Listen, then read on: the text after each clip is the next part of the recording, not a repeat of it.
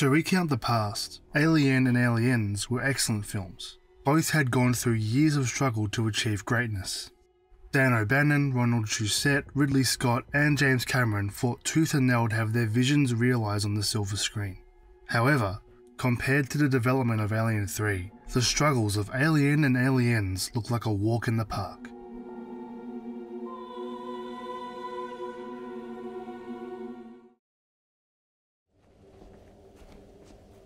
Thank you, gentlemen. This is Rumour Control. Here are the facts. 20th Century Fox was incredibly interested in a sequel to Aliens. The Alien franchise had rewarded Fox not with one, but now two critical, academic and financial successes, and they wanted more. Without delay, executives at Fox approached David Giler, Walter Hill and Gordon Carroll at Brandywine Productions to discuss the development of further sequels. Giler didn't match Fox's enthusiasm, stating they were hesitant on a third film. Well, Alien 3, everybody wanted to make the sequel to Alien, kind of except us. We weren't so, we were happy to do it, but we weren't all that enthused. Because we thought, what do you do with this one to make it different? The whole idea you can't do something that's just going to be a reheat of one or two. Fox, however, was adamant, so the trio at Brandywine began brainstorming. Becoming inspired by the Cold War tensions between the US and the Soviet Union, while also wanting to explore the deceitful nature of the Weyland-Yutani Corporation, they eventually settled on a story treatment that would be split into two films. The trio approached author William Gibson to write the script for the third film. Considered to be the father of the cyberpunk genre, and already a huge fan of Alien, Gibson accepted the offer. Gibson's script picked up right after the conclusion of Aliens. The Sulaco would drift into space owned by the Union of Progressive Peoples, a breakaway communist society fighting against the capitalist Earth. The ship would eventually then reach the space station / shopping mall called Anchor Point. The protagonist of the franchise switches from Ripley to Hicks, with Ripley in a coma for most of the film. The script heavily leaned into the action, with Anchor Point revealed to be a breeding ground for Weyland-Yutani's xenomorph army. Gibson's film culminated in the UPP, or the Soviets, and Hicks banding together to face a common enemy, taking the fight to the xenomorphs in the planned fourth installment. Upon submission, Gibson's script was not well received by Brandywine or Fox. Ultimately, their suggested changes caused Gibson to leave the project. While Gibson's film will never see the light of day, his script has since been adapted into a comic series and a novel. With Gibson off the project, Eric Red was brought on to write the screenplay. This script took a severe departure from the previous two films, completely neglecting Ripley to instead focus on a new set of characters aboard a biodome in space. The biodome is established as a settlement reminiscent of small-town USA, with wheat fields and farms. Beneath the town was a high-tech research facility where the military secretly bred and studied xenomorphs. The xenomorphs escape and cause havoc to the town. The story ends, and I must stress that this is real, with the station turning into a giant biomechanical xenomorph creature. Go, go, Power Rangers! This script, rather unsurprisingly, was also not well received by Giler or Fox, with Red being fired and the idea for developing two sequels scrapped simultaneously. Red himself disowns the script, stating that it is the one script I completely disowned because it was not my script. It was the rushed product of too many story conferences and interference with no time to write and turned out utter crap. Ominous foreshadowing for the events to come. With the two writers down, David Twohy was the next in line to write the script for Alien 3. Twohy has become a prolific writer and director, having worked on Waterworld, Pitch Black and The Fugitive. At this point, 2 years had passed since Fox first met with Brandywine to discuss Alien 3. Like Red's script, Twohy's version completely disregarded Ripley, with the story taking place on a prison space station orbiting Earth. The prison, unsurprisingly, is also being used by Weyland-Yutani to breed and run illegal experiments on the xenomorphs. An accident frees the xenomorphs, forcing the surviving prisoners and staff to team up and escape. Fox did not enjoy this version either, with Fox president Joe Roth stating that Ripley was the centerpiece of the series and had to be included.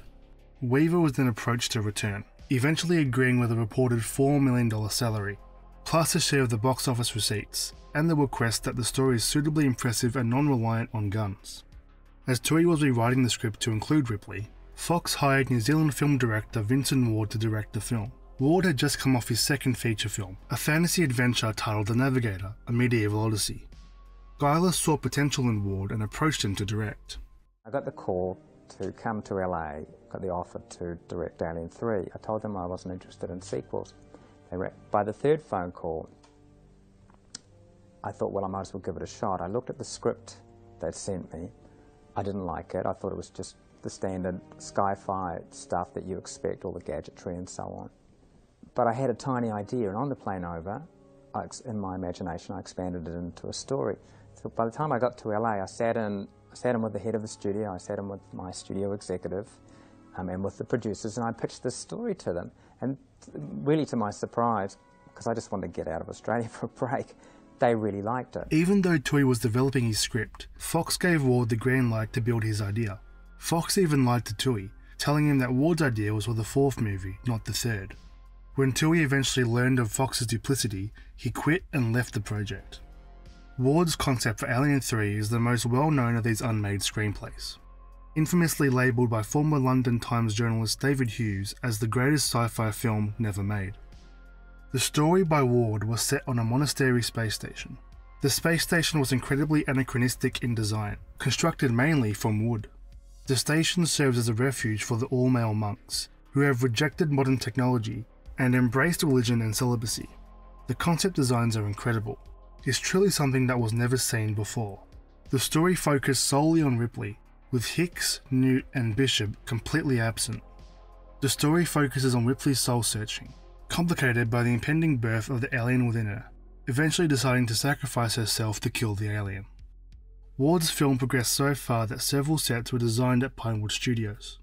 However, even though Ward was promised complete creative control of the project, Fox began to demand changes to the film.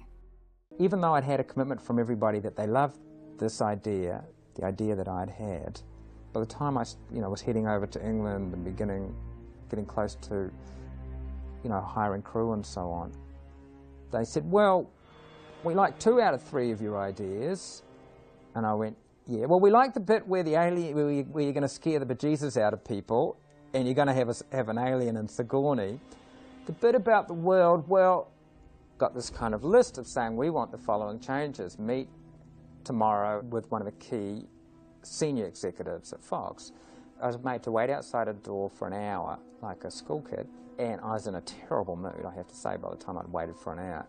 And I'd seen this list, which was very aggressive. It was you do, you obey. So I tried to talk my way around it and was completely unsuccessful. I was told, do it or be fired. First I said, you know what, I'd rather be fired. Fox executives got nervous that the concept was too out there for it to become a financial success. Ward's baby was being manhandled. As a result, Ward left the production. So, to quickly recap, at this point in time, 1990, the film had no director, no script, sets built by production designer Norman Reynolds that were no longer usable, and a release date of Christmas 1991 that Fox refused to change. Essentially, they were back to square one, now with the addition of a doomsday clock. For the director, Fox approached a talented young filmmaker, David Fincher. Hill and Giler had discovered Ridley Scott and James Cameron when they were virtual unknowns, so they were well disposed to hiring beginners. This was to be Fincher's debut feature film, although he had previous experience in the industry. Fincher began working on music videos, directing videos for artists such as George Michael, Michael Jackson and Madonna. Pregnant mothers, please, don't smoke. Incredibly impressed by his resume, Fox hired Fincher to direct Alien 3. It is also rumoured that Fox believed that since this was Fincher's first feature film, he would be easy to undermine and control. Weaver demanded that David Giler and Walter Hill write the screenplay, as they were the only ones in her eyes who could write Ripley. In her own words, the others made her sound like a pissed-off gym teacher. With time ticking down, Giler and Hill decided to take elements from Ward's script and combine them with Tui's prison set screenplay. By the time the film was released, Fox had spent $13 million on the writing of the film, with more than 10 different writers contributing to the project. Stan Winston was approached to reprise his role as the visual effects lead, but was unable due to scheduling conflicts. he instead recommended Tom Woodruff Jr. and Alec Gillis. This effects team relied on a mixture of digital compositing, visual effects, and a rod puppet, with mixed results, but I'll get into more of that later. Alien 3 entered into production in Pinewood Studios on January 14, 1991, even though the script had not been finished, and continued to undergo significant revisions even as filming was taking place. We went through this production continually reworking the script to make up for a short pre-production, a rush into... The movie got greenlit based on a whole different version of the script. And David was forced to deal with that in a very short period of time, where he had to design the alien, he had to design the sets, and he had to write the script all the way into the depths of production. As you can imagine, filming was incredibly fraught. Fincher frequently clashed with 20th Century Fox over the direction of the film. Fincher's ideas were constantly vetoed by the executives, who, at this point, only wanted the film to release on time and under budget. Fincher was frequently shadowed by Fox on set, ensuring that the studio's demands were enforced. Fox's initial assumption that they could bring Fincher to heel was proving difficult. Fincher is a renowned perfectionist, often delaying shooting so that the shot can be just right. With a perfectionist director and a frantic studio, tensions became hostile. It's amazing to me that Fox is the #1 studio in the country because they're all such a bunch of morons. It was a baptism by fire. I was very naive. I'd always had this naive idea that everybody wants to make movies as good as they can be, which is stupid. I'd always thought, well, surely you don't want to have the 20th Century logo over a shitty movie, and they were like, well, as long as it opens. Additionally, Fincher was forced to deal with a script that changed day to day. Scenes would be filmed one day, only for the crew to realise that those scenes had been dropped from the film entirely the next day. It became common for the script to be tweaked so that expensive sets could be reused in filming. Fincher and the crew ended up working 18-hour days and 6-day weeks, in a desperate attempt to try and meet the stop date. To no one's surprise, the general consensus from the cast and crew was that the production was confused, chaotic, poorly managed, and hostile. Eventually, the situation reached a boiling point. 23 days over schedule and millions over budget, Fox pulled the plug. Fincher and editor Terry Rawlings assembled a rough cut of the existing footage and presented it to Fox. Unimpressed by what they saw, Fox demanded a series of reshoots. The film's release date was also pushed back to May 1992. It's unclear when, but at some point during the exhausting reshoots in LA, Fincher left the project.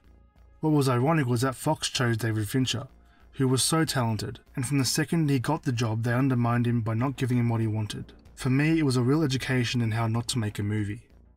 With Fincher gone, the film's completion was left entirely to the studio, who butchered the film's runtime down to increase the number of daily screenings. The film's ending scene caused a heated debate internally, causing the scene to still be edited just 3 weeks before its release in the US. Finally, after years of rewrites and reshoots, Alien 3 released on May 22nd, 1992. Where are the others? They didn't make it. What?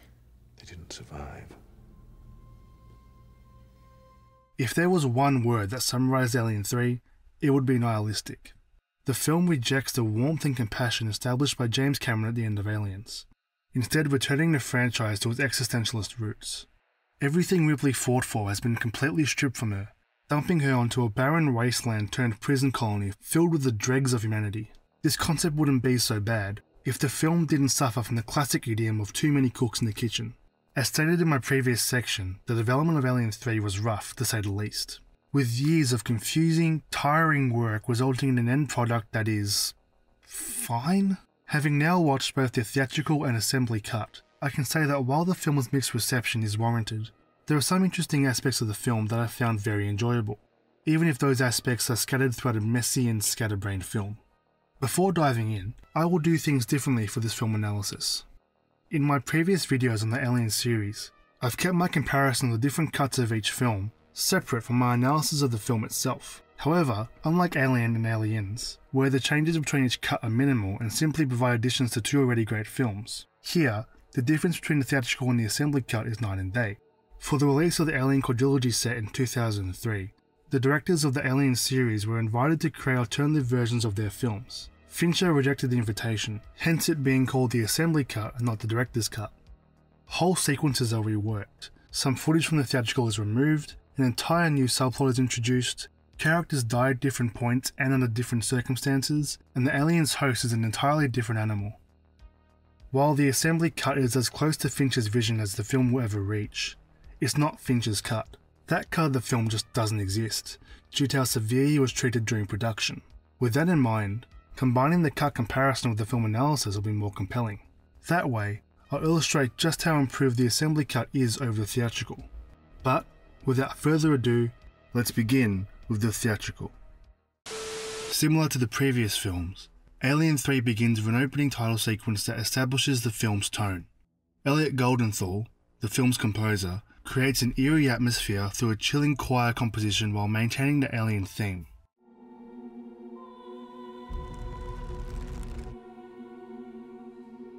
Interspersed between the opening credits is the film's inciting incident. While Ripley, Newt, Hicks and Bishop remain in cryosleep on the Sulaco, a xenomorph egg is on board. Birthed from the egg, the facehugger attacks the pods, managing to attach itself to one of the crew. This causes a fire in the ship, forcing the vessel to jettison the crew out of the Sulaco in an EEV. They crash land on Fiorina 161, a planet housing an all-male correctional facility. We're barely 4 minutes in, and already the film creates one glaring question. For this film to work, Fincher tries to force the audience into believing that an egg somehow managed to get its way onto the Sulaco, even though there is no reasonable point in the ending of Aliens where this could have happened. Let's dissect this. Firstly, based on the conclusion of Aliens, while chasing Ripley and Newt through an exploding facility, the Queen would have had to have been carrying an egg using her arms, which we never see. But even with that leap of logic, the audience then has to believe that once the Queen attaches herself to the dropship and makes her way onto the Sulaco, she then would have had to have quietly detached herself from the dropship, sneak around the Sulaco, place the egg in a place no one could find it, then sneak back onto the dropship and attack Bishop. Remember that the Queen is 4.5 meters tall and weighs 10 tons. Contrived is an understatement. This immediately places Alien 3 on shaky foundations. The issues with the film's introduction continues once the EEV crash lands on the planet. Opening up the EEV are 3 prisoners who investigate the absolute mess inside. This introduction to the prisoners feels incredibly sloppy and confusing. Not only can we barely see 2 of the men through the smoke and the dangling wiring, but none of these prisoners are in the main cast. We can also barely hear them due to the over-top wind sound effects blurring while these characters try to talk. How many? Don't know. 3, maybe 4. Hey, Frank, can we hurry this up? The only detail of significance we learn from these prisoners in this scene is that one of them owns a dog. The prisoners discover that Ripley is alive, and bring her into the prison's medbay. While Ripley is being healed, Fincher reinforces the demise of Hicks, Newt and Bishop through a pretty traumatic report overlaid under shots of their dead, dismembered bodies. The scene is incredibly gratuitous and establishes, for better or worse, the bleak world Ripley has fallen into. Now, this decision to kill off Ripley's surrogate family was met with a vitriolic response from the fans, and it's easy to sympathise with them. Aliens does such a fantastic job of building this family of traumatized people that it comes as a shock to the system when they immediately die in the next film's opening 5 minutes. James Cameron himself was openly against this decision. I thought the decision to eliminate Newt, Hicks and Bishop was dumb. I thought it was a huge slap in the face to the fans. While I share the frustration with the fans, when considering what Alien 3 is as a film, I'm okay with the idea of the characters being killed off. In a perfect world, I would love to see an Alien 3 with Ripley and her surrogate family taking the fight to the xenomorphs, but we're sadly not in that world. In a setting where most of the characters are crazed, convicted felons who have committed murder, assault and rape, I'm perfectly fine with not having a 12-year-old girl running around in that kind of setting. Back at the EEV, the dog, Spike, shown previously of the inmates, is now on its own, barking at a surviving facehugger inside the ship. This is one of the few chilling shots in the entire film. It's ominous and menacing. We then meet most of the inmates, Warden Andrews and prison guard Aaron, in a meeting. During the meeting, Warden Andrews reveals to the inmates that the sole survivor of the crash is a woman, causing a stir. I just want to say that I've taken a vow of celibacy. That also includes women. With this information, Warden Andrews instructs prison Dr. Clemens, played by Charles Dance, that Ripley will stay in the infirmary until Weyland-Yutani's rescue team arrives. Now that we're a few scenes into the theatrical cut, let's start looking into the assembly cut and how that version opens. Both versions begin identically, with the events on the Sulaco interspersed with the film's opening credits. I didn't state this in my theatrical analysis, but besides the opening's insane leap of logic, it is creepy and demonstrates Fincher's filmmaking ability. The sequence induces more fear and terror than the rest of the film. I particularly love this shot of the facehugger unfurling its long, bony fingers. It's when the EEV crashes down onto the planet that the changes really occur. Instead of suddenly meeting 3 random prisoners opening the hatch and exploring the ship, we get a glimpse of the world in which the film is set. It's dark and bleak, with metallic rigs littering the coastline. We see Clemens, the prison doctor we've barely met in the theatrical, walking alone through the dust and smoke of his home. Judging from the cinematography, his small size in the shots and the fact that he's walking alone suggests to the audience that Clemens is a loner and most likely doesn't get along well with the others. In the assembly, Clemens discovers Ripley, who, in this cut, floats to the shore while the EEV slowly sinks into the depths. Already, the assembly cut has done a superior job of conveying the film's soul-crushing, depressing atmosphere. Racing back to the prison whilst carrying an unconscious Ripley in his arms, Clemens instructs the prisoners to save the EEV while he tends to Ripley. Using a team of oxen, the prisoners pull the EEV back to the prison. In a slightly more tasteful version than the theatrical, we see Warden Andrews type the report, with differing shots of the dead crew, rather than the overlay from the theatrical. The assembly then moves on to the meeting between the warden and the prisoners. The notable inclusion being that we see the prisoners' prey held by Dylan before the commencement of the meeting. Let the circle be unbroken until the day. Rather than just being told that the prisoners are converted apocalyptic Christians like in the theatrical, here we're shown through the prayer led by Dylan. We also get a sense of the power hierarchy within the prison, as Dylan clearly is the surrogate leader / priest of the prisoners that holds the respect of both the prisoners and the warden. After the prayer, the scene plays out identically to the theatrical. Speaking of the theatrical, let's return to that version. After the meeting, the theatrical introduces us to Clemens, who treats the wounded Ripley. Ripley awakens and is informed by Clemens that the rest of her crew died in the crash.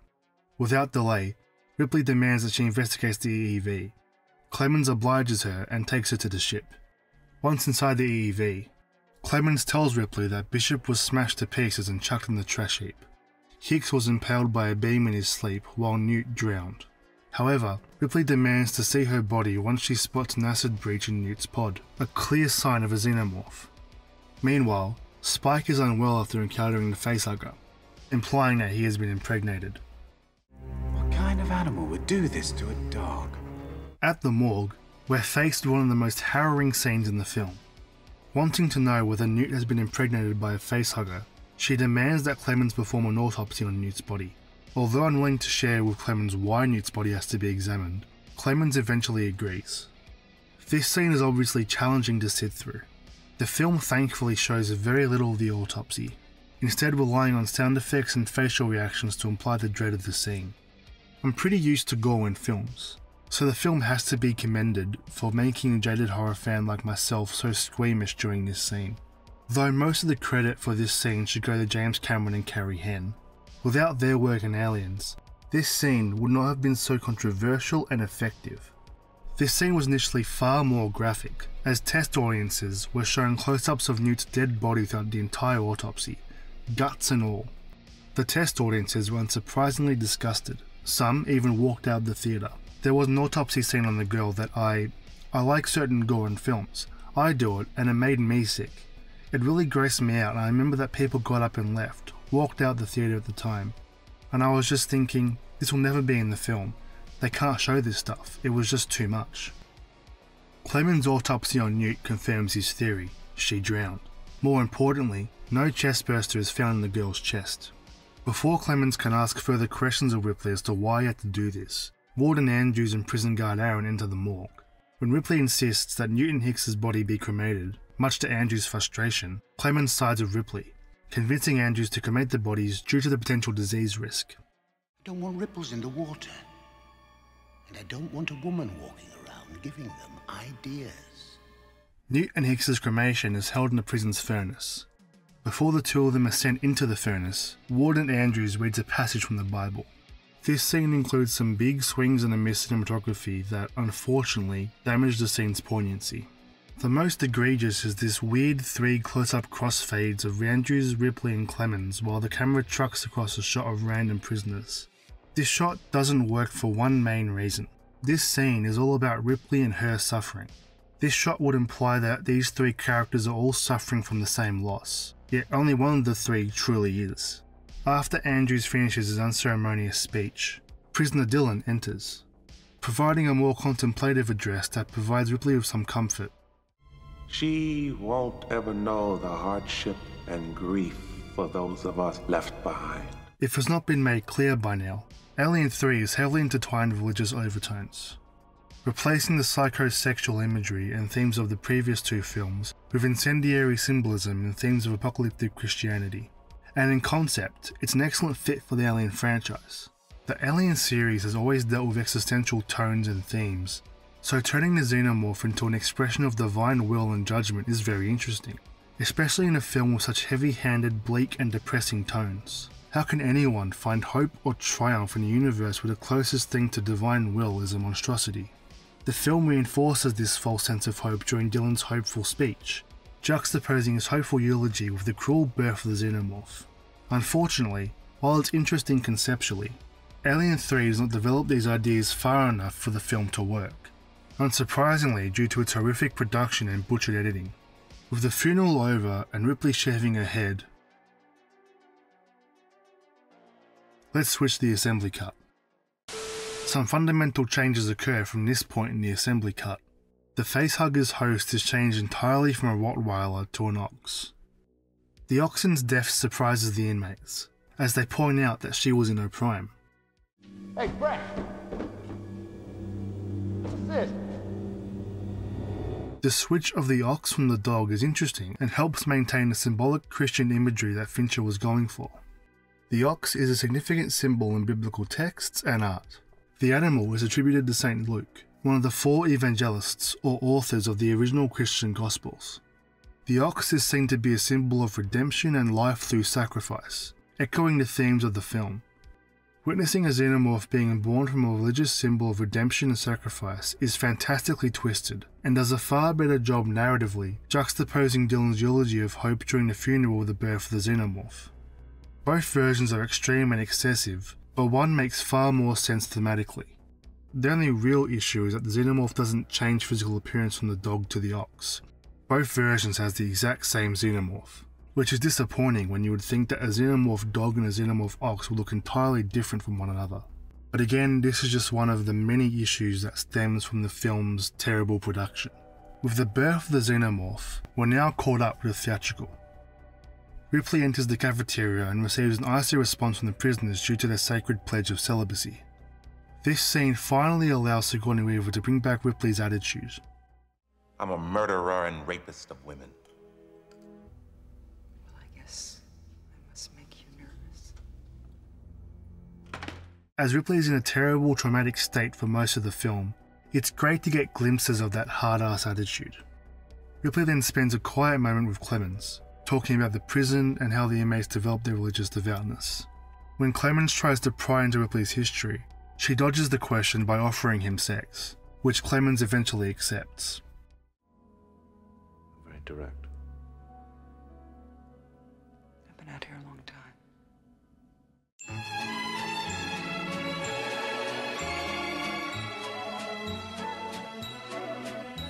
I enjoy Clemens and Ripley's dynamic. Weaver and Dance have good chemistry together. However, many of their interactions devolve into one or the other trying to get information from the other. That's all they talk about. And yes, I'm aware that I just described how most films use their dialogue, but here it just seems less organic and tedious. I can see the puppets being puppeteered, if that makes sense. After Ripley and Clemens' discussion, we're treated to the film's first xenomorph kill. While cleaning near an industrial fan, prisoner Murphy, the dog owner, steps on the shredded skin of the xenomorph. Hearing a noise in a nearby vent, Murphy investigates, believing it to be his dog, Spike. Murphy is then attacked by the xenomorph and falls into the fan, his guts flying everywhere in a brief but nevertheless gory shot. Meanwhile, after waking up from intercourse, Ripley notices that Clemens has a barcode tattooed on the back of his head, a sign that he is also a prisoner. We're then treated to another scene between Ripley and Clemens discussing their secrets. You have a barcode on the back of your head. Before he can explain, Andrews calls Clemens down to the fan to investigate the dead prisoner. The reveal of a deceased prisoner reawakens Ripley's fear of a xenomorph being in the prison. At the death site, Clemens discovers an acid burn on one of the metal grates, the same burn that he saw caused Ripley to panic. During this realization, Andrews demands that Clemens meets him in his office in 30 minutes. With the film's first kill, let's return to the assembly cut and see how this edit treats its characters. Before Ripley enters the cafeteria in the assembly, we're treated to a scene where we meet more inmates in the prison. So far, I haven't been talking about the extended cast of the film, that being the inmates, because there honestly was just not much to talk about. Besides Dylan and Clemens, the rest of the prisoners have been given nothing to work with to make them stand out. It doesn't help that all the inmates have shaved heads due to a lice problem, making it hard to identify one Agent 47 from another. However, this issue has been somewhat addressed in the assembly, and this scene is an excellent example of that. Dylan settles a dispute between 3 of the inmates. 2 of the inmates, Boggs and Rains, argue that they don't want to work with one particular inmate, Golic, as they state that he smells bad and, more importantly, that he's crazy. Dylan refuses to grant their request, believing that Golic is one of his sheep in this flock and they must all work together. This achieves 2 things. It gives us further insight into the inner workings and politics of this prison, and it also gives the prisoners some character. Upon Ripley's entrance into the cafeteria, the scene plays out similarly to the theatrical with a few additions. Ripley questions what Dylan is waiting for, further reinforcing the theme of redemption. What are you waiting for? Are we waiting for God to return and raise his servants to redemption? Fincher may also be supporting the false sense of hope through Golic's Sign of the Cross movement now that we know he's insane, a shot that was in the theatrical, but now has added context thanks to the assembly. The following scenes are relatively identical to the theatrical. Clemens and Ripley have sex, Murphy is killed by the xenomorph, and Ripley and Clemens refuse to share information with the other.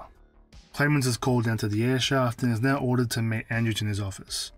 Now that we've caught up, let's switch back to the theatrical. Concerned that a xenomorph may have crashed with her in EEV, Ripley sneaks out of confinement and retrieves the black box. She is caught by Clemens. I've been mentioning Clemens throughout this section, but I have yet to really talk about him. I really enjoy his character. Dance does a great job conveying this damaged yet kind man who wants to help Ripley. He's also not an idiot. He's connected the dots and knows that what Ripley is scared about is real. I want to help, but I need to know what's going on. While Ripley has the black box, she can't access the information without a computer with audio capabilities. We don't have anything like that here. Well, what about Bishop? Bishop? The droid that crashed with me. I can point you in the right direction. Clemens cannot join Ripley in her search, as he has a prior engagement with a pissed-off warden. Listen to me, you piece of shit. You screw with me one more time, I'll cut you in half. This is quite a fun scene. I really enjoy Clemens and Andrews' dynamic here, resulting in a great line from Clemens. I think it might be better if I left. I find you unpleasant to be around. Andrews is frustrated by Weyland-Yutani's interest in Ripley. He has received a high-level communication from the company stating that she must be looked after until they arrive. Being Weyland-Yutani, they refuse to elaborate on their intentions for her or why she is of high importance. When Clemens refuses to help Andrews, Andrews threatens to reveal Clemens' history to Ripley. Meanwhile, Ripley enters the trash heap in search of Bishop. Finding his damaged remains, she attempts to leave the trash dump, only to be stopped by 4 prisoners. We're then treated to one of the weirdest scenes in the entire film. Blocking her way, the 4 prisoners attempt to rape Ripley. The subject matter is incredibly dark and an incredibly sensitive issue.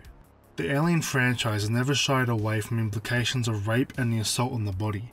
However, this scene is so strange in how conflicting the tones are. We get this very dark, brutal moment, and yet the film's score decides to put a rock beat under the scene, and the main rapist decides to put his goggles on and scream at the sky. It comes off as borderline comedy. Thankfully, the men are interrupted by Dylan, who attacks the men with a lead pipe. The film's extremity works at this moment, as we see Dylan just go to town on these attempted rapists. It's disappointing that this scene uses Ripley in such a terrible way, only for it to show Dylan's conviction in his faith and nothing else. It also begs the question, am I meant to care about these prisoners? Because if so, the film is not succeeding. Unlike the previous films, the supporting cast are terrible human beings. In Alien, the cast were truckers, everyday men and women caught in a horrific situation. In Aliens, sure the Marines were arrogant and underprepared, but they were still likeable and had good chemistry that made it fun to watch them on screen. In Alien 3, it's inherently complicated to make them likeable due to their status. Anyway, with Ripley saved, the film cuts to 3 prisoners surveying the underground section of the prison. This scene reinforces another aspect of Alien 3's failings. It just isn't very scary. The men notice that the candles along the floor that light their way are blowing in weird directions. Heading further to investigate, one of the men is separated from the other 2 and is attacked by the xenomorph. It's essentially a pale retread of Brett's death in the original. While Brett's death scene was slow and patient, building the tension, it's wholly rushed and nonsensical here. For instance, in the original, we see the xenomorph before Brett does, giving the audience more information than Brett. That's terrifying. We can only watch as Brett falls into the xenomorph's trap. Here, the xenomorph appears out of nowhere and immediately attacks him. It doesn't even look like it's hiding. It looks like it was right in his eye line the whole time, and he just didn't see it.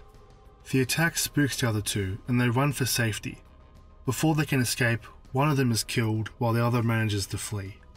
We then cut back to Ripley, who manages to reactivate the severely damaged Bishop. Plugging him into the black box, Bishop confirms that there was a xenomorph on board the EEV. Believing they could make a more convincing destroyed Bishop through animatronics than makeup, the final effect was entirely used by animatronics, with a playback of Lance Henriksen's voice to help weave over her performance. The result is rather convincing. His damaged look suits the bleak and depressing world. After confirming Ripley of the xenomorph's presence, Bishop pleads to Ripley to disconnect him, saying he'd rather be dead than live in this damaged state. Ripley grants Bishop's request. Before she can warn him, the surviving prisoner from the xenomorph attack is brought into the medbay. The prisoner claims that he was attacked by a dragon and pleads that it wasn't him who killed the other prisoners. While Andrews believes that the man is crazy and he did kill the others, Dylan defends the man before Ripley enters the conversation, confirming that the crazy man is right. This results in Andrews demanding a meeting with Ripley. In Andrews' office, Ripley tells him everything. Much to everyone's shock, Andrews doesn't believe Ripley. When Ripley asks what weapons are in the prison, Andrews states that there are no weapons, with the prisoners kept in line through fear. The idea of having no guns in the film was at the request of Weaver, as she is very anti-gun and refused to sign off on the film if the characters used guns. The thing that scares me about the guns is that after you've been using them a couple of days, you go, oh, well, yeah, this is, you sort of get into it. And I think that's what happens to people with real guns. And I think Jim Cameron is very anti-gun too, in his own way, but I think he's fascinated by them in a way that I'm not. I don't like that feeling you get after you've shot off a few rounds of, I'm immortal, it's just garbage. I don't mind this conceit. It returns the franchise to its roots and forces the writers to be creative, even if it doesn't make much sense. While the prisoners are having a meeting held by Andrews in the cafeteria, Clemens and Ripley stay in the medbay with the crazy man. Once more, Ripley refuses to tell Clemens about the xenomorph, which at this point just seems crazy. Clemens has been incredibly trustworthy of Ripley. What would make her think that he would suddenly dismiss her when she talks about a xenomorph? Anyway, it's here where Clemens finally reveals his story. He was a doctor with a bright future but a crippling morphine addiction. After a 36-hour shift, Clemens got drunk but was immediately brought back into work due to a significant accident. Due to his drunken state, he prescribed the wrong dosage of painkillers, killing 11 of the 30 survivors. I got 7 years in prison and my license reduced to a 3C. When his sentence was up, and Weyland-Yutani left the colony, he decided to stay at the prison with the others as its medical officer, knowing that nowhere else would hire him. It's a tragic tale. With the two bonded as tight as ever, let's switch back over to the assembly cut. Ripley removing the black box from the EEV plays out identically. The significant inclusion begins after this scene, as Boggs, Rains and Golick prepare for their survey mission. These men are the same men who end up being attacked by the xenomorph. Keen observers will have noticed that I didn't say their names during the theatrical version, and that's because we don't learn their names in that version. Including these small scenes of interactions between the inmates gives these characters distinctive traits. rather than just a blank slate layout in the theatrical. It's not Shakespeare, but providing some context and character interaction is better than nothing. While Boggs, Rains and Gollick survey the underground area, Clemens and Andrews' confrontation is extended. We see more of the prison politics at play. The extension of the scene plays out rather amicably, with Andrews offering Clemens coffee. Only when Andrews orders Aaron to leave does Andrews truly voice his dislike for Clemens. It's a slight inclusion, but suggests that the animosity between the two is behind closed doors to not reveal to the inmates that the two senior officials in the prison hate each other. In the following scene, Ripley recovers Bishop and encounters the four men precisely the same way as the theatrical. So my thoughts of this scene remain the same. After the attack on Ripley, the attack on the three men plays out precisely the same, with Boggs and Rains killed by the xenomorph and Gollick escaping. While Ripley talks to Bishop, the assembly intercuts this scene with the discovery of Gollick eating cereal in the cafeteria while still covered in blood. It's one of the few moments of genuine creepiness in the film. We then see Gollick being restrained by Clemens, Aaron, Andrews and Dillon, leading to Gollick being taken to the medbay after Bishop's disconnection, just as it did in the theatrical. These additional scenes with Gollick serve multiple purposes. It gives context for how the rest of the prison negatively views Gollick, justifying why everyone thinks he murdered Boggs and Rains. It's a logical step to believe he committed the murders, rather than accepting a story about a dragon. It's also the first example of Gollick showing an interest in the xenomorph, but I'm getting ahead of myself. After Ripley meets with Andrews, she talks to Clemens just as she did in the theatrical. The only addition is Gollick's ramblings. There's no such thing as a perfect human. In an insane world, a sane man must appear insane. That's very profound, Gollick. Thank you. Clemens then tells Ripley the story of his imprisonment, and we're now caught up to the theatrical. It's important to stress that all these additions, changes and alterations greatly enhance the story of Alien 3. While there are still issues with the assembly, it's the closest the film can be to what Fincher was trying to achieve during production. Back to the theatrical, unfortunately, Ripley's happiness is short-lived, as the xenomorph appears out of nowhere and takes it away from her. Grabbing Clemens, it lifts him in the air and in full view of Ripley and Gollick, kills him.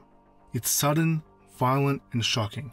This scene also showcases the issue of the xenomorph in consecutive shots. As Ripley backs into the corner, the xenomorph approaches in a horrifically bad blue screen.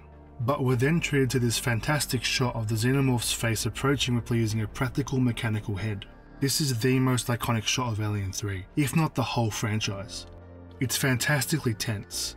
The xenomorph's drool mixed with Clemens' blood as it slowly approaches Ripley. It's brilliant. Why the xenomorph doesn't kill Ripley instantly is a question that will be answered later in the film. For now, the xenomorph retreats back up to the vent with Clemens' body. Horrified, Ripley runs to the cafeteria where a meeting is being held by Andrews. Before Ripley enters, Andrews tells the prisoners that he believes Gollick, in this cut the first time his name is ever mentioned, is responsible for the murders. Ripley enters, screaming that the xenomorph got Clemens. I'm killing you! With Andrews and Clemens both dead instantly, a power vacuum is formed within the prison. Aaron attempts to take the lead but is quickly dismissed when one of the prisoners calls him 85. Don't call me that. Dillon rejects the offer for leadership by the prisoners, instead pushing for Ripley to take charge. In a change of pace from Aliens, while also hammering home how bleak this setting is. As Ripley tries to devise a plan, Aaron tells her that there is no way for any of the rooms in the facility to be closed down. There's no way to see what a xenomorph is as there is no security cameras, and, as stated before, they have no weapons. Aaron and Ripley come up with a solution to trap the beast. Using an empty toxic waste bunker with thick concrete walls and only one entryway, Ripley and the prisoners will lure the xenomorph into the bunker and trap it there. During the preparations, we're told why Aaron hates being called 85. It's his IQ. This became a sore point for the actor portraying Aaron, Ralph Brown. Reportedly, Aaron was initially written as a very intelligent character, one of the few who survived to the end of the film. During production, the character was rewritten to be intellectually challenged. Brown was unable to convince the writers to restore his character's intelligence during production. During the preparations, Dillon, Aaron and Ripley discussed the plan. In what feels like an oversight from the writers, Dillon openly questions her leadership. Hey sister, what about you? You're an officer. How about showing us a little leadership? Why should we put our ass on the line for you? Your ass is already on the line. Using highly flammable chemicals stored in the facility, the prisoners paint the chemicals around the underground section of the prison. the plan being to cause the fire and drive the xenomorph into the bunker. While Dylan and Ripley mop the floors with the chemicals, Ripley shows signs of exhaustion for reasons that will become apparent later. As preparations continue, one of the inmates is attacked by the xenomorph, inadvertently lighting the chemicals and causing a mass explosion. Many inmates die in the blast. As they activate the sprinklers and round up their dead, Dylan, Ripley, Aaron and Morse stand outside the bunker and revel in their defeat. Out of ideas, and with 10 hours until Weyland-Yutani arrives, Ripley leaves to head to the EEV while others round up the remaining survivors and head to the furnace. With a significant defeat, let's return to the assembly cut. While Clement's death remains the same, the tension is built up considerably. The film elongates the xenomorph's arrival, slowly approaching Clemens while Golok watches. Clemens is killed, Ripley runs off for help, and we see Golok's reaction to the xenomorph's kill. Magnificent. At the cafeteria, as Ripley approaches, Dylan delivers a prayer with the inmates before chastising them about their behaviour. I don't want no more bullshit around here. And we got problems, we stand together. Yes, thank you, Mr. Dillon. Ripley arrives, and Andrews is killed. The religious angle was once more better reinforced in the assembly, as Dylan delivers another prayer about the apocalypse before the group decides on a leader. The significant deviation from the theatrical comes during the trapping of the xenomorph. The explosion still occurs, causing hysteria and panic, but the sequence is extended, with Ripley helping and rescuing her previous assaulters. During the terror, the xenomorph is successfully flushed out, cornering Ripley and the other prisoners. Junior, the goggle rapist, sacrifices himself and leads the xenomorph into the bunker. So yes, while in the theatrical the xenomorph isn't captured, in the assembly it is. This is a major change. While in the theatrical, the film continually reinforces the dread and despair that the characters are in, the assembly provides small glimpses of hope and rejoicing. This also allows the film to slow down the pacing, allowing the characters to reflect and develop the themes the film's trying to explore. Dylan provides a sermon, remembering those who sacrificed their lives to capture the xenomorph. Aaron and Ripley discuss Weyland-Yutani's plan. What if they don't want to kill it? They're lunatics, you know. Gotta kill it. Right? Her distrust for the company is warranted, saying that in the previous two films they have screwed her over multiple times and severely damaged her mental state. The assembly explores that theme heavily during this section, introducing the unknown and exploring the implications of what Weyland-Yutani capturing a xenomorph would mean.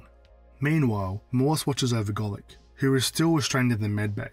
In the theatrical, Golok is never seen or talked about after Clement's death. He just disappears from the film entirely. How are we, as the audience, meant to feel anything for these characters when the film just forgets they exist?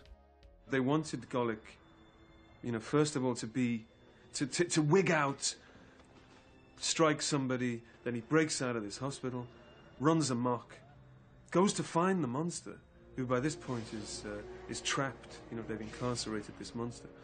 And he's meant to release this monster, team up with the thing, and go and kill Ripley. Fantastic. I'll take the part. Most of that stuff has disappeared, I think. I've had friends say, in fact, we saw you in one scene and then you kind of disappear. Nobody knows quite where you disappear to, which is a bit of a mistake. In the assembly, Golok's role is made clear. Believing the xenomorph to be a god, Golok knocks out Morse and heads to the bunker. Ripley and Aaron communicate with Weyland-Yutani using Andrew's computer, requesting to terminate the xenomorph. The company denies the request, stating it's too dangerous. This response proves to Ripley the company's intentions. Meanwhile, Golok kills the guard and opens the bunker. Reinforcing the religious reverence motif, Golok asks the xenomorph what he should do next. In response, the xenomorph kills Golok and runs free once more. The moment of triumph has been taken away, proving to be false. This decision by Golok showcases Fincher's exploration of hope being the worst form of torment. Ripley and Dylan discuss what to do with the xenomorph. Ripley tries to convince Dylan that they should kill it before the company arrives. At the same time, Dylan doesn't see the problem and letting the company capture the beast. That world out there doesn't exist for us anymore. From here, the assembly is caught up to the theatrical. During Dylan and Morse's discussion, Ripley disappears without anyone noticing. Back to the theatrical, Ripley enters the EEV and, with the help of Aaron, runs a bioscan on herself. Although she believes to be suffering from hemorrhaging, the reality is much worse. At the film's beginning, we saw a crew member infected by a facehugger. Well, not only was the person infected Ripley, Ripley is carrying the next queen. What is it? I think you've got one inside of you. It's never explained how Ripley survives this long with a xenomorph inside her, especially considering the time shown previously. However, assuming that the queen must take longer to grow in the body is logical. Knowing that a queen is inside her, Ripley tries to communicate to the company through Andrew's computer that the whole place has gone toxic. Aaron refuses to let her send the message. Look, I'm sorry you've got this thing inside you, but I'm getting rescued. But I've got a wife, I've got a kid, I'll go home on the next rotation. Ripley reluctantly gives up and decides to hunt down the xenomorph. I like Sigourney Weaver, and her performance as Ripley is iconic. However, this shot is so melodramatic and weirdly performed that I just can't help but laugh at it. It's just down there. In the basement. This whole place is a basement. Heading into the underground section, Ripley hunts down the xenomorph. This scene is one of the first indications that Ripley is losing her mind. Mistaking a pipe for the xenomorph, she is jumped by the real thing moments later.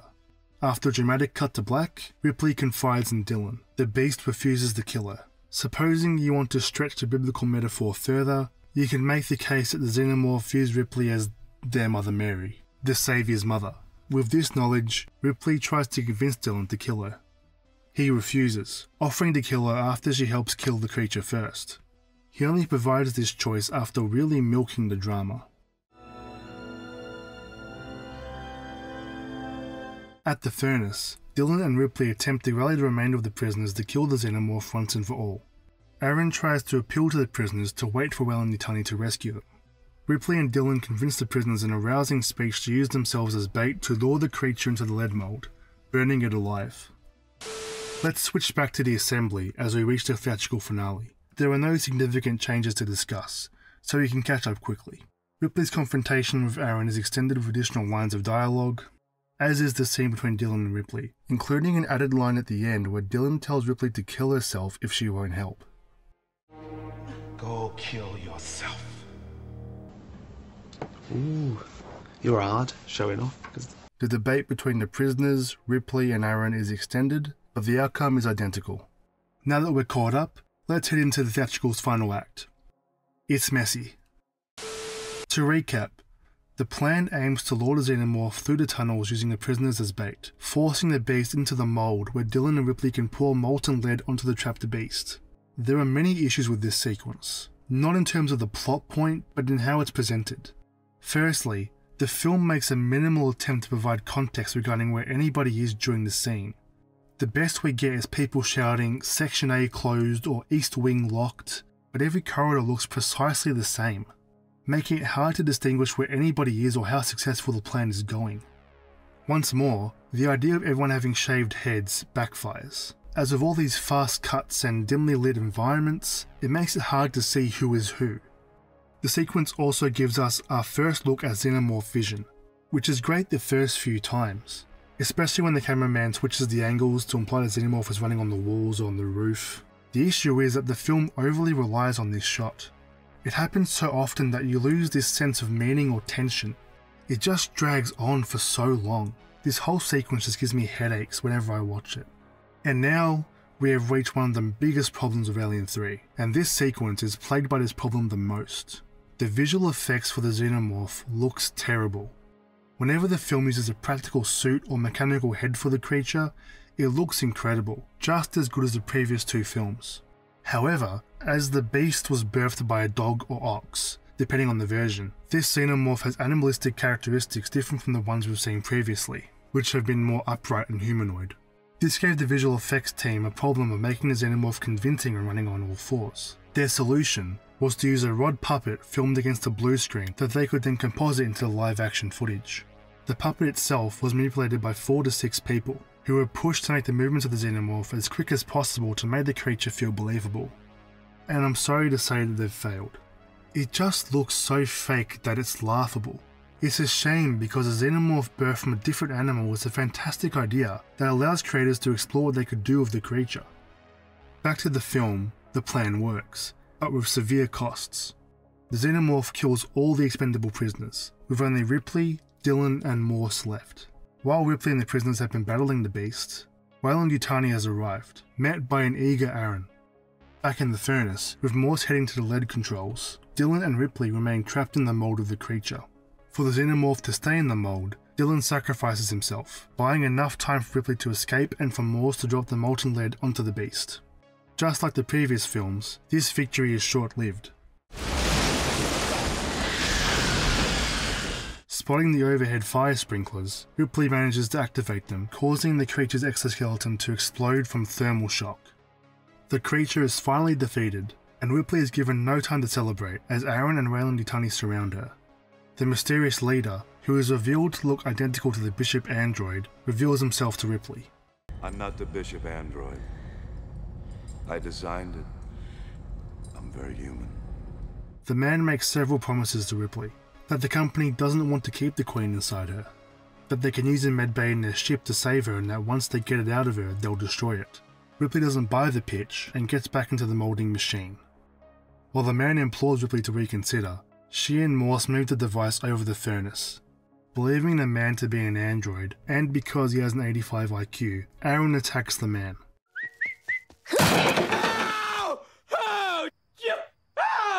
The attack reveals that the man is indeed human, as we see red blood pouring out of his ear, unlike android blood, which seems to be more of a milky white substance. As the man pleads Ripley to reconsider, she makes the ultimate sacrifice. As she falls into the fire, the Queen bursts out of her chest, which Ripley clutches and pins to her chest as they perish. The ending was incredibly debated and rushed in post-production, and it shows in the final film. One thing that bothered me is I still don't like the optical effect of her falling in the fire. The fire to me just didn't work when she does her backflip. My feeling for that was it was a rush to finish, and I felt they were shortchanging themselves. I don't think the final visual of that was anywhere near what it could have been. It's poorly composited, and similar to the xenomorph in the film, it just looks fake. With Morse the only survivor, the film ends with a callback to the original Alien. This is Ripley, last survivor of the Nostromo, signing off. The assembly cut's final act still suffers from the same issues of the theatrical. The entrapment scene is confusing, the xenomorph looks terrible, and it goes on for too long. However, small changes and additions result in a better finale overall. We see a few inmates interacting before the xenomorph chase, asking each other whether they believe in God. As the plan breaks down, there's an acknowledgement of how confusing the layout of this section of the prison is. So what are we doing? Improvising! You're improvising. Great. The finale then plays out near identical to the theatrical. The prisoners are killed, Ripley, Morse and Dylan manage to trap the beast, Dylan sacrifices himself, Ripley kills the xenomorph with the fire sprinklers and is confronted by the human Bishop. Like the theatrical, Ripley doesn't believe in Bishop and approaches the furnace. After Aaron's attack, the assembly confirms that Bishop is human as we see him suffering from the wound and even shouting at Ripley, "I'm not a droid!" Before Ripley jumps, the assembly chooses to show Ripley contemplating her decision, before ultimately deciding to sacrifice herself. A fundamental change occurs here, as unlike the theatrical, the Queen does not burst out of Ripley's chest, and this ending I prefer. In the theatrical, the birth of the Queen proves that there was no way Ripley would have made it to the ship in time for the operation to remove it to take place. There's no ambiguity, Ripley was screwed either way. At least in this ending, there is that sense of ambiguity. Could she have made it? Should she have made a different decision? It gives her sacrifice more weight. The assembly ends just as the theatrical, with Morse being the only survivor and Ripley's message from the original Alien reminding us of a better film.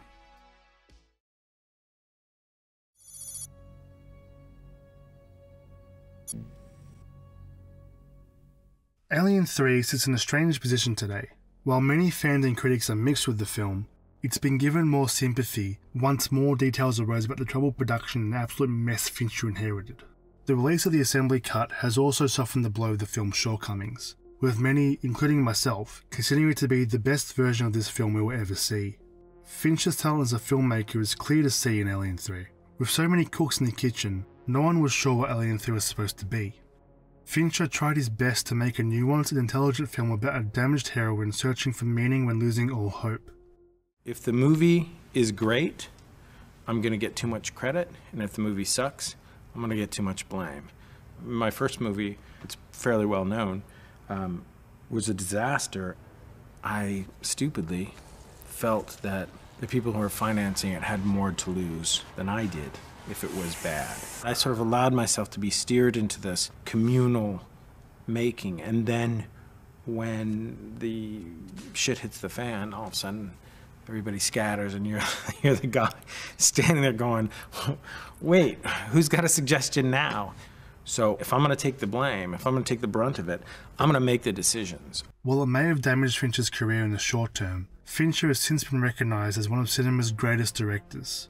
His following films, such as Seven, Fight Club, Zodiac, and The Social Network, are all brilliant, just to name a few. It'd be doubtful for Fincher to return to the franchise for any future film, which is a shame. If this film proves anything, it's that if you allowed Fincher to make the film he wanted to make from the beginning, Fincher could make one of the greatest films in the franchise. As for the franchise itself, Alien 3 did well enough at the box office, earning a worldwide gross of $175 million off a $50-60 million budget. This allowed the franchise to live on in future sequels and prequels, but those are stories for another video.